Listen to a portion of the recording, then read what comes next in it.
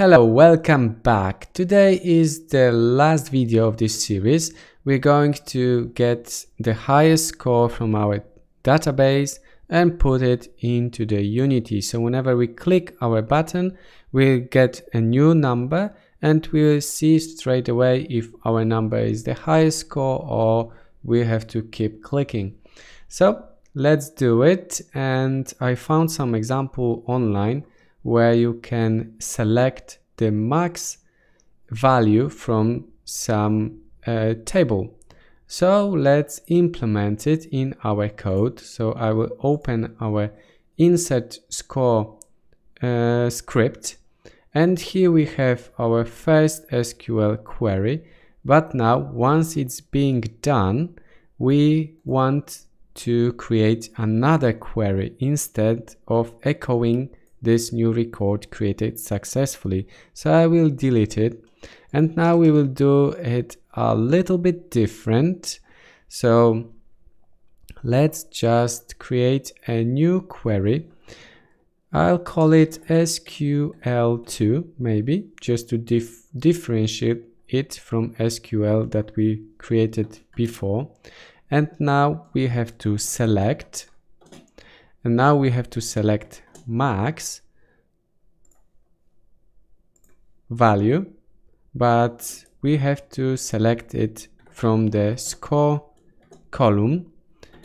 We need to provide some name for it, and we'll call it max score, and we want to get it from the scores table, so from scores. And our query is pretty much done. Now we want to run this query really, but we'll do it a bit different than it was done above. So first we will create a new variable. I'll call it result, and then we'll assign MySQL query method to it. And inside we have to specify the same thing as we specified here. This is just a different way of doing it. And we have to specify the connection, so con, and then our SQL query, which is SQL2. Once it's done, we need to get those results, and we'll put it in some other variable. I call it data. And now we have to add a new method. It will be called MYSQL, and now we want to fetch associative array as soc, and now we want to get the result like so. And the last bit is to echo it, and we want to echo this max score from this array. So we will echo, and now data, and from there we are looking for max score. And I think this is pretty much done. We are not going to echo any message except this max score that will be get from the array. So let's just upload this file to our hosting. I will use FileZilla and drag and drop it, and it should be done already. I think that should be working. So let me play and generate number, and nothing's appears. So let me see this SQL again and see what could go wrong. Maybe it's because I have this extra space between the max and the score. I will just get rid of it and save it again. Let me open the FileZilla and try to upload it again. So now if I press play and try it again, generate number, and yes, this is working fine now. So I'll do the same, and we keep getting the max value till we will get some value that is bigger than that.